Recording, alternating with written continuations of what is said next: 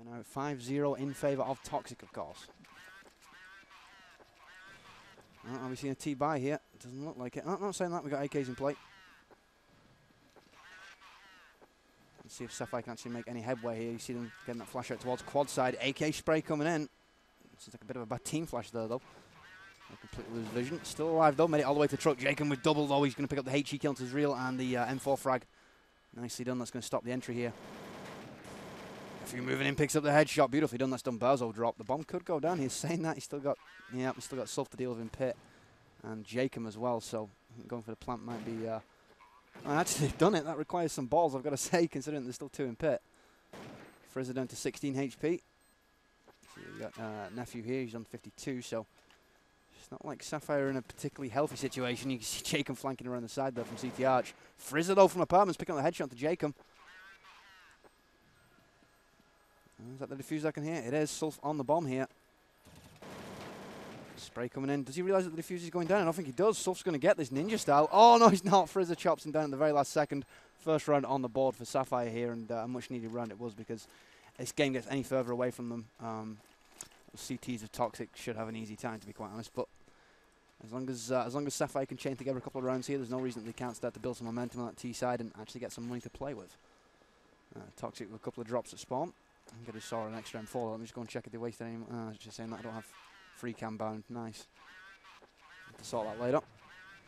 But I do believe they dropped one more weapon than they should have, so bit of a waste of money there. $3,100 wasted.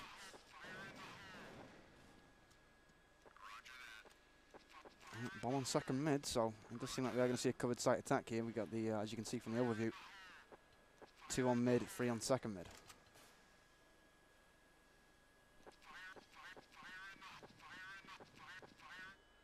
Here come the flashbangs up mid. Now they've made it all the way through to CT Arch here. If they can actually get over towards Banana, they could get the cheeky Banana reacher and come in the back. But as you can see, Cause has moved into position there to stop that. He's gone all the way into CT spawn as Jacob and Frizzer exchange kills. FYX and Sulf being dropped. Both of them headshots. That was Jacob with his second headshot of the round. There's going to be triple X dropped and the third one as well.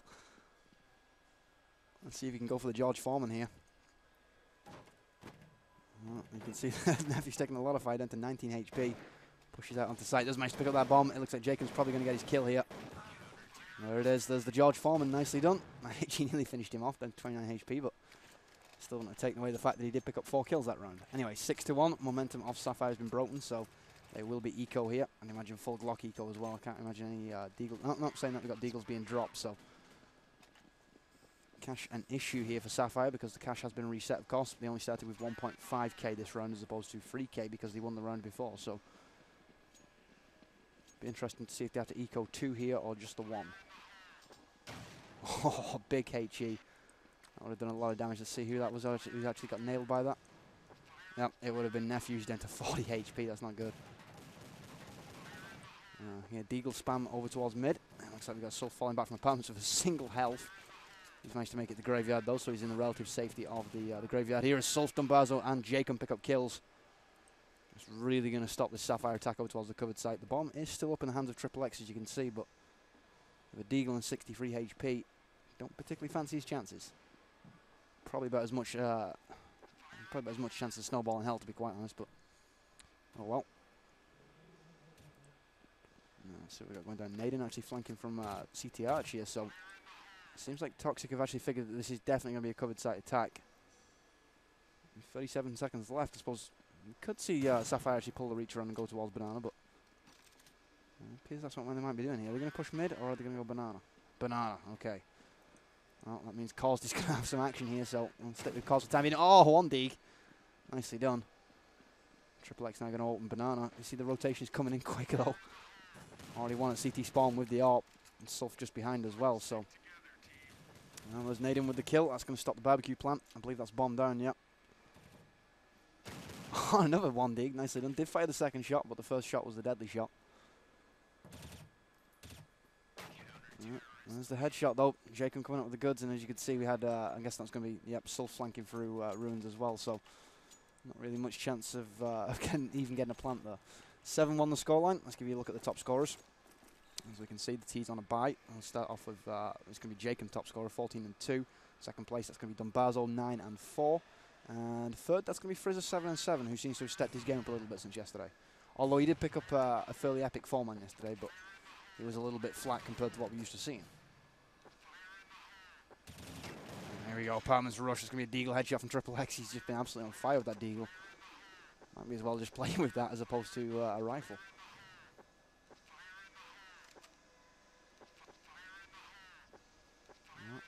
Here we go. Nephew making his push into Banana. Foreman making the way in. Terrible flash though. That's going to slow his whole team down. And here come the CT flashbangs. That means the rotation must have started here. Yep, we got Dumbazo on the way. Carl's going to pick up that first kill. Frizzer did get the frag onto Carl's in return, but as you can see, the bomb has gone down. Saying that Dumbazo's going to pick off Frizzer, so just a case of Dumbazo playing it smart here and just hanging outside, waiting for the rest of his team to come. And I think we got one through Ruins. That's going to be Naden. Two through Ruins. In fact, as Naden's going to be dropped by the spray from FYX. Dumbazo with the TK onto Jacob. That was pretty devastating. I think Dumbazo's not going to be best impressed about that. Carlos probably cursing himself right now. Well, doesn't look like he's going to get out of there with the AWP. He's going to be shut down by Triple X, and that's now 7-2. So second round of the T side here for Sapphire. It's going to be a bit of a confidence boost. As you can see, first time that we've seen Fragmaster's Toxic on the eco here, so we do have Deagles to play with. You see them trying to scavenge at spawn. There we go. Dumbazo gets some stopping power. Good stuff. Only right that you give the Deagle to one of the better players on the team, and of course Dumbazo is one of the most rated players in the EU scene, and you can see just why. Was he dropped there on the flashbangs? Yep, he has been taken down. It's going to be Zrill with the headshot to Dumbazo. Shaking with the one. Deag back onto Frizzer though. Zrill has made it all the way through over towards the library here, and he's going to fall back as Nephew picks up the kill to Jacob. Naden though with the headshot from the USP though. So Carl's is going to pick up the Deagle headshot as well. This is not looking good here for Sapphire. They do have the bomb on site, but as you can see, it's a 2-on-1. We got Naden on CT Arch, and we got Carl's coming up mid. So the rotation's already been made here. I think Triple X might have figured that out though. He might be thinking about going actually over towards Banana here if he can actually get this kill, which he can't. Naden does pick up the frag. That's now 8-2, and the cache is reset yet again here for Sapphire. I have to say, Sapphire not having that great of a time of it.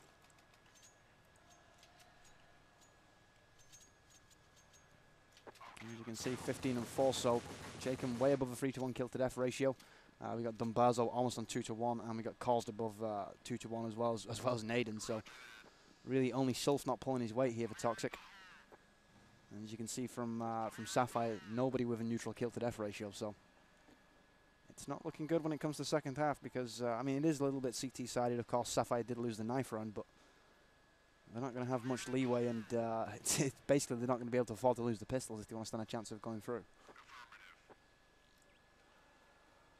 Frizzer waiting apartments for that Deagle.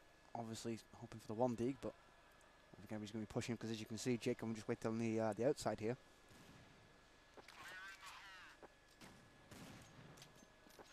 Triple X and company seem like they're going to go apartments here. Perhaps not. Well, Zrill was going to go up for the balcony boost, but decides against it. Sounds like that's going to be Sulf pushing Banana here. He picks up the M4 frag onto FYX. Now Frizzer's going to be moving for apartments. Dumbazo with 2 headshots. Triple X and Zrill dropped, and a third one. That's going to be Nephew also taken down. Mid push absolutely put to pay. And it's going to be the final kill from Sulf though. He's going to shut down Frizzer. That's now a 9-2 scoreline, and I have to say, I can't see any way back into this game here for Sapphire, to be quite honest. I mean, like I said, if they don't pick up pistols, then that's pretty much GG in my estimation, because Toxic on the T side, they're going to get entry onto that site and they're going to get the bomb down more often than not.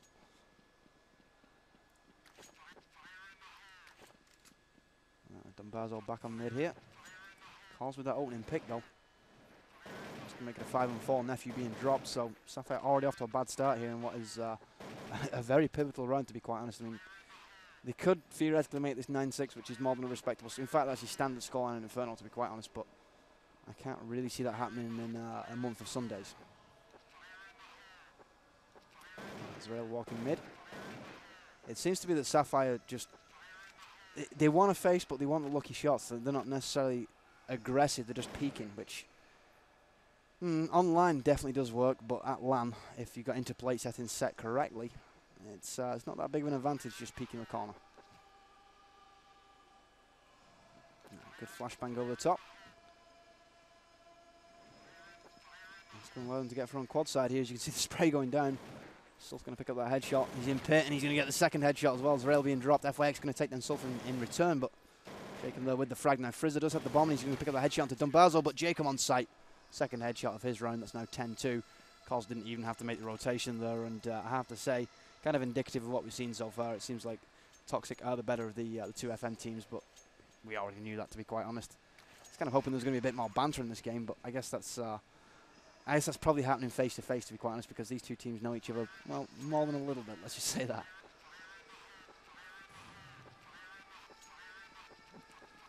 Now we're going to see, yeah, it looks like an aggressive banana push. Double HE frags from Cause, though. Looks like he caused in URL spot. He's going to be dropped by the Glock headshot burst. Dumbazo and Jake can come back with 2 quick kills, though. Oh, Nephew does get 1 kill, but Dumbazo showing up at just the right time to pick up the scraps. That's now an 11-2 scoreline, so I think it has to be said here that Toxic do seem like the more dominant of these two teams. As you can see, T-Buy coming in, so Sapphire do have weapons. In fact, they do have an AWP as well, so let's try and figure out who is going to be AWPing. It's not Frizzer, it's going to be FYX, so let's see if FYX can actually get his pick on top banana. Ooh, good HE coming from the backside, and the second one to follow it up. Smoke as well, so I'm expecting a rush here. Apparently so is FYX. You can see him being exceptionally patient here. Not quite sure how smart it is facing in smoke, but as you can see, he's got an AK just in front of him. I think that was that Triple X? No. Ah, Caused opens up with the M4. Doesn't get the frag onto Frizzer, though. So he got Sulf pushing out of the banner site. Does see somebody logs? Is he going to flash over the top and then rush, or is he just going to try and hold them back? There's still a minute left, so one flashbang isn't going to be that effective at holding up this rush. And Dumbazo is, though. He managed to get that frag onto Frizzer. Sul's picking up 2, and there's the third. I don't think he actually knew FYX was there. It was just kind of lucky spray. In the 4th, nice. George Foreman coming in. That massacre, just an absolute massacre coming from Generator there. That's now a 12-2 scoreline. So it's looking pretty good here for a comfortable victory for Toxic, to be quite honest. Kind of wish that I would have covered the TCM game now, but we've already seen TCM once and we haven't seen Toxic, so I thought we might as well give you Toxic fans a little bit of a treat. Triple X making his way up in second mid. Another Galil to work with the last round of the first half, of course.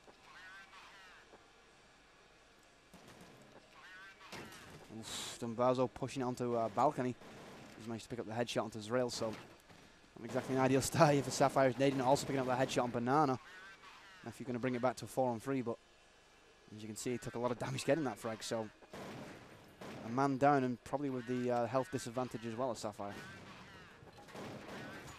Big push coming in from Toxic. They've pushed from the covered site. Dumbazo making the rotation onto Banana. Galil fire coming in from Triple X, though.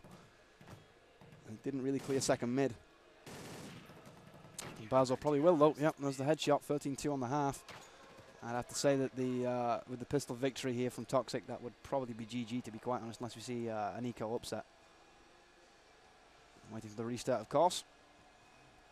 Good halves being exchanged. I have to say that's good sportsmanship from Sapphire, considering how bad they got whooped on. Here we go, live on 3 coming in. Second half going to be underway momentarily, of course. This is Multiplay's I-37 CSS tournament coming to you live from Stony Park, brought to you in association with Multiplay, Samsung and WCG, of course.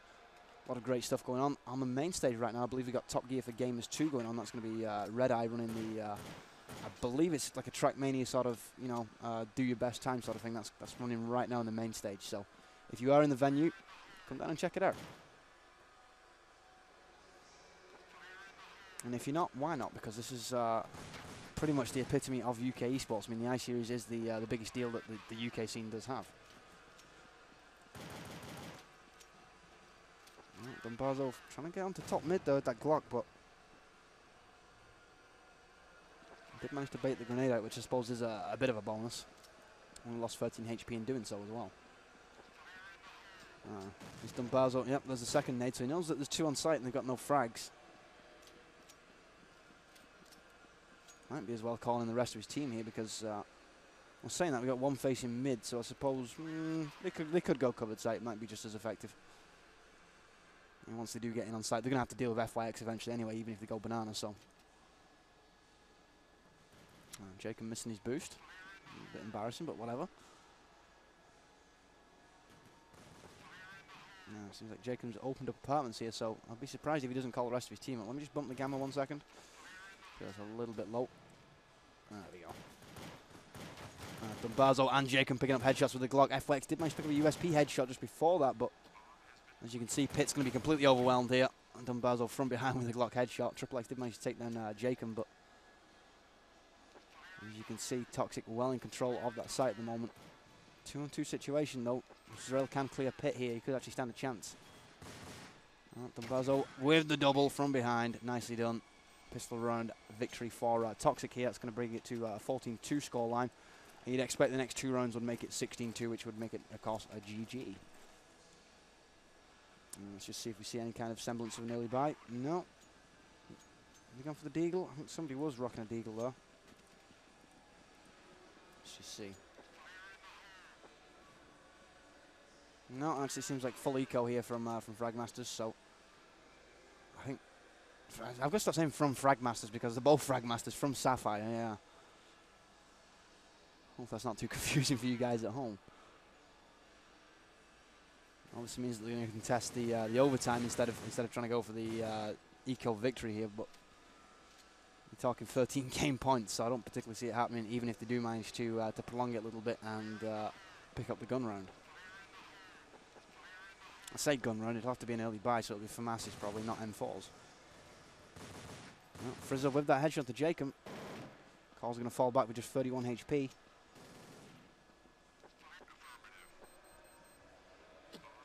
Smart play from Carl's, I have to say. He knew that there was 1 dead on site, and he knew that there was 2 CTRs, so he decided that quad side was going to be open. And gets the plan. FYX though with that kill onto Dumbazo, and it seems like Toxic here, it seems to be just using pistols. I mean, Sulphur's rocking the Galil here, but everybody else seems to be eco from Toxic, waiting for orbs.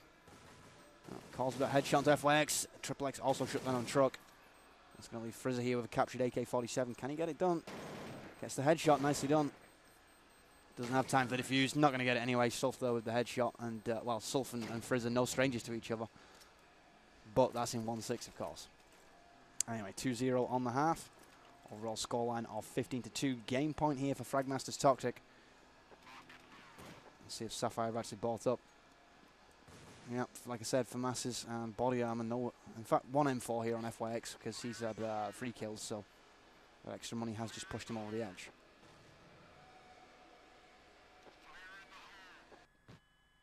And a big flashbang coming over the top. It's going to force FYX back. Counter flashing out. Let's see if they actually come out here. Nope. If FYX would have perhaps held off on that flashbang for maybe a half second longer, that could have been an effective flash, but it doesn't matter because he's going to pick up the headshot anyway. And Dayton did manage to frag Triple X just before, so 4-on-4. 4-on-3 now as Zreal picks up the FAMAS headshot back to a 3-on-3. Naden with the headshot to Zreal.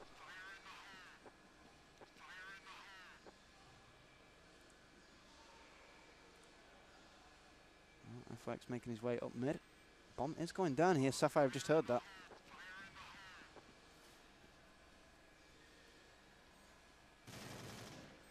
Nice spray. Headshot coming in from Naden. This could be a good round here for Sapphire. They could prolong the agony a little bit. Oh, saying that. FYX has definitely got something to say about it. Toxic still dug in on Pit though. You see Sulph though with 81 HP. Oh, FYX picks up the headshot. Carl's still on site with just 20 HP. Bomb ticking. Carl's going to play it for time here. He's heard the defuse. Is it going to be a fake? It was a fake, but doesn't stop Carl's from picking up the frag, and that's going to be GG, of course. Toxic victors 16-2.